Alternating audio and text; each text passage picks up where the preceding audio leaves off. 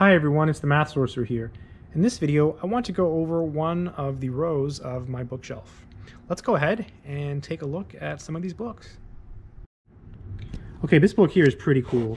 This is Topics in Ring Theory by Barshay. This is meant to be used to teach graduate students in math in ring theory. So even though it's a grad book though, it is an introductory book. If you're looking for a ring theory book, this one's pretty good. It's a pretty lightweight book too as well, so it's easy to carry around. This next book is another ring theory book, and it's by Gordon. This is a much bigger book. Really hefty book here, also graduate level and significantly more advanced than the Barshay book. I've mainly used this book as a reference, and it's certainly a good one. Okay, so this next book is a really famous book, and it's the book on abstract algebra by the one and only Israel Nathan Herstein. It's called Topics in Algebra. I had this friend in graduate school who absolutely worshipped Israel's work. Coincidentally, Israel and I went to the same graduate school for mathematics. I always wonder when I was in grad school, did I ever sit in the same chair that he sat in? He passed away many years ago, and Israel was not only a good writer, but he was a good teacher, and this is an extremely famous book. Again, the book is Topics in Algebra by Israel Nathan Herstein. This next book was actually a gift. This is also a book on abstract algebra. It's called Introduction to Abstract Algebra, and it's by Roy Dubish. I think I'm saying that right. One of my colleagues at work gave this to me several years ago. This is a very introductory level book, definitely undergrad level, very beginner book for abstract algebra. This next book is the famous book by Gallian. This is Contemporary Abstract Algebra by Joseph Gallian. This book is a beginner book.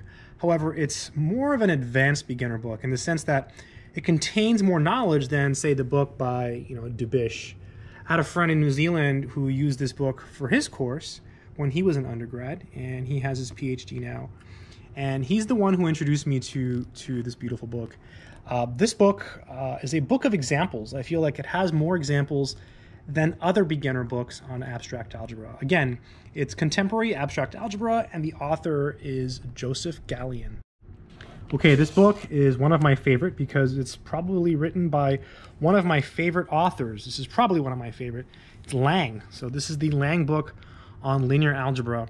I've read big portions of this book. I used it as a reference when I was studying linear algebra as an undergrad. So I've owned this book for many years. Again, it's Linear Algebra by the famous Serge Lang.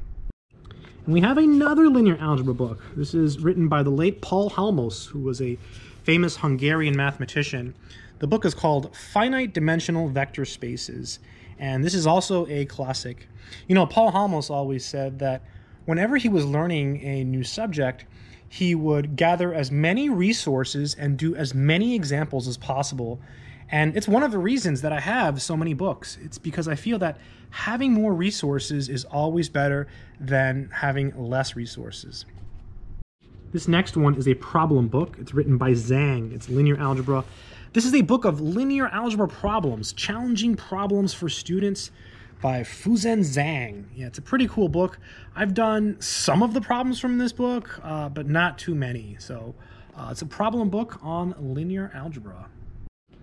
Here we have another linear algebra book. This is Introduction to Linear Algebra by Alan Tucker. I feel like I've had this book forever. This is probably one of the first books on linear algebra that I purchased.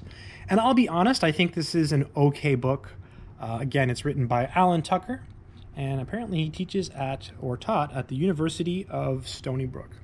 I felt like it was a good book, but it was very different, and it didn't really go well with what I was learning in my class. Finally, we're away from the algebra books, and they're not in any particular order. In fact, I often rearrange my books. This is Advanced Calculus by Kaplan. This is one of those big advanced calculus books. It kind of reminds me of the Taylor book. It's just got a lot of mathematics. You can spend a lifetime reading a book like this. This next book is a book on boundary value problems. That's right, an entire book on boundary value problems. And it's written by Powers. This is a very applied math book. It's full of applications. It talks about Fourier series, etc. Again, it's boundary value problems by David Powers. I'll be honest, I have not spent much time using this book. I bought this book when I was taking differential equations many years ago, hoping to use it as a reference, but it was way more advanced than what I was learning in my undergraduate class. So it has been sitting here for a while. I probably should resurrect it and take some time to look at it. Okay, I can't see the title, and I think I know what this is. This is, I think, the most expensive book I have. Yep, I don't know if you can see it. This is Advanced Calculus by Woods. This book, oh, there it is. This book is worth hundreds of dollars. And the cool thing, the thing that makes me feel cool about this book is that I got this book for like $5 on the internet years ago. So the reason this book is worth so much money is because, one, I guess it's rare, but it's because Richard Feynman said that he taught himself calculus using this book. So Richard Feynman was a famous physicist, and so I guess he, kind of made this book popular, and that's why the prices are so expensive. It's actually a really good book. This is actually an excellent book on advanced calculus. This next book is written by one of my favorite authors, by the legendary Serge Lang. Serge Lang was prolific in writing books, and this is one of his books. This is the analysis book by Serge Lang. A lot of people don't like the way that Lang writes. I've heard things from people, on the street, well, in math buildings, and they say that, because he wrote a lot of books, he didn't put a lot of effort into them. I don't know if that's true. I think Serge Lang is a great writer, and I feel like I understand what he reads, and to me, that makes him a good writer. Regardless of how many books he wrote, the man is a legend in my eyes. So this is a random differential equations book. Looks like Borelli and Coleman. I used this book when I was taking differential equations as a source of extra practice problems.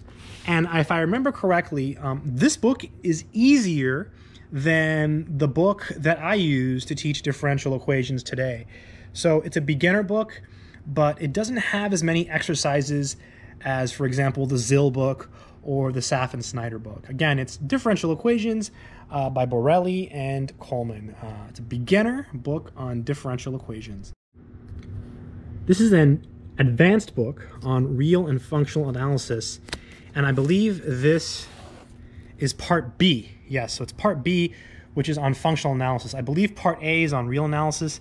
I do not own the first part, so it's written by Mukherjea and Pothoven. It's a very, very advanced book, graduate level for sure. I have only used this book briefly as a reference, mainly when I was in graduate school, and it's been sitting here for quite some time. This next book is not even a math book. It's just an old book on electricity, Basic Electricity, Volume 2, and it's written by Valkenburg, Nuger, and Neville. I actually got this at a garage sale for like 50 cents. I thought, wow, okay, it's almost like math, right? It's electricity, and it's only 50 cents, so let me pick it up. So it's been sitting here on my bookshelf. I actually have not looked at this book. I usually spend most of my time with math books. I've only glanced through it. It's got some funny pictures, really old school book. This next book I spent a lot of time reading. It's the book by Wackerly, Mendenhall, and Schaefer. It's Mathematical Statistics with Applications. It reads okay, but the most important thing about this book is the knowledge that it contains and the exercises. This is an excellent book on mathematical statistics. It is extremely comprehensive. It's also an extremely popular book. This is typically used to teach mathematical statistics at various schools.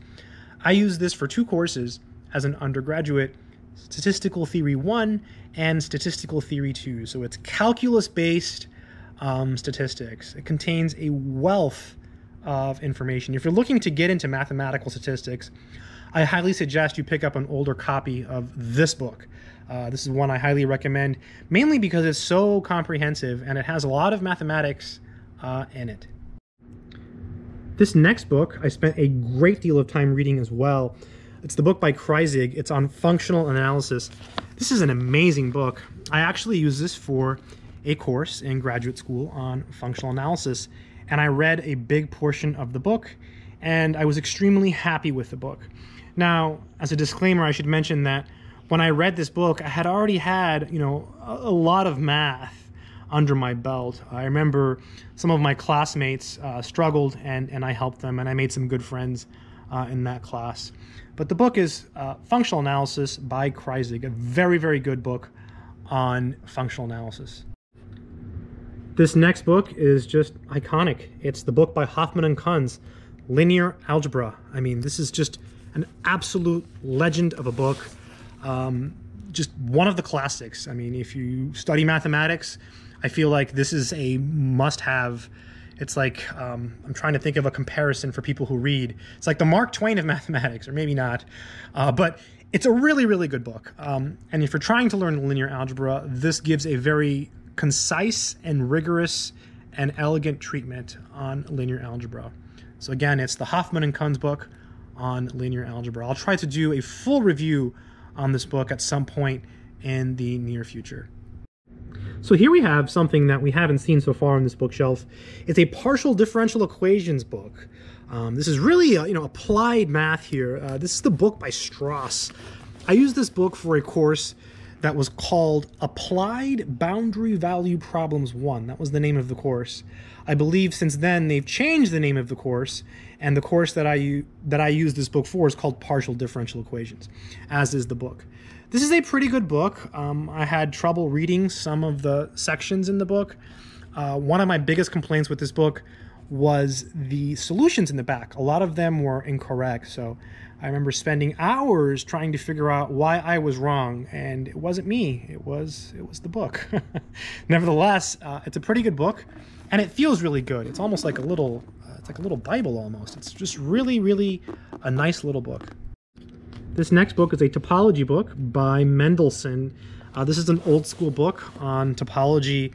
I use this book as a reference. So when I was taking topology as an undergrad, I bought this book for a few dollars as a supplement. I ended up reading some of the sections to help reinforce my knowledge. However, I was fortunate enough to have a really good topology instructor, so this book was not that helpful. This is actually another mathematical statistics book. I actually took 3 courses on mathematical statistics. This is the one by Rice. This is the India edition. It's a pretty good book. I think this one reads a little bit better than the one we saw earlier, than this one here. However, I do like this one better, and I think it's because the exercises in this one had answers in the back of the book, and I also had a student solutions manual when I was taking this course. When I took this course, I didn't have that student solutions manual, and I just felt like the exercises maybe they were just a little bit harder. It wasn't the same, but this book reads better. So like the explanations in this book are better, but the exercises are not. Finally, we get to one of the Sham's books. This is Sham's Outline of Advanced Calculus. And it does say advanced calculus, but if you're looking for like a real analysis book, this is really not it. I mean, it does have some proofs, but it's certainly not as rigorous as you would expect with the name. So if you're taking like a course in college on analysis or advanced calculus and you buy this book, you might be a little bit disappointed. It doesn't have as many proofs as I would have liked. Nevertheless, it's a really good book, and it does contain a lot of calculus. This next book is extremely old and extremely interesting. It's called Treatise on Integral Calculus, and it's written by Edwards. This is volume 2. I do not own volume 1. Volume 1 was available for purchase when I picked this up at an estate sale, and I made the mistake of not buying it, and to this day I regret it a little bit.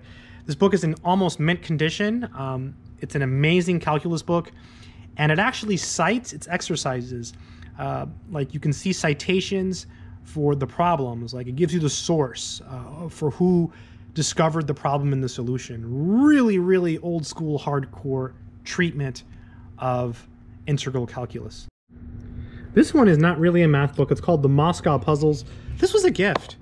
It says 359 mathematical recreations. So it's got little puzzles and stuff for math. It's a pretty fun book, but it's not really like a textbook as all of the other ones we've seen so far. This was a gift that I received a long time ago. Kind of a fun problem. The Moscow Puzzles. And the very last one, it's Basic Algebra by Knapp. I remember I took this book to work once, and I was sitting in my office, and someone walks in. They go, "Oh, Basic Algebra. Are you teaching, Basic Algebra?" I said, "No. This is Abstract Algebra. This is actually a graduate level book on Abstract Algebra. So don't let the name Basic Algebra fool you. It's a pretty good book, and I did use this for a course on Abstract Algebra in graduate school. It's Basic Algebra by Knapp." So that's it. That's this entire row of the bookshelf. I'm always rearranging my books, and I have some books on another bookshelf that I need to rearrange. But yeah, I hope you enjoyed this video. Take care.